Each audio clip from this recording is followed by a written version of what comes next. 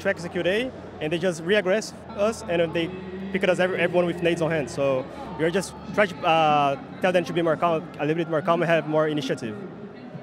And on terms of that, right, when you mentioned the aggression, I actually thought that it would work quite well because you're used to playing against aggressive teams, especially from other Brazilian teams. So was there something in particular that surprised them, or are you putting it more down to yourself?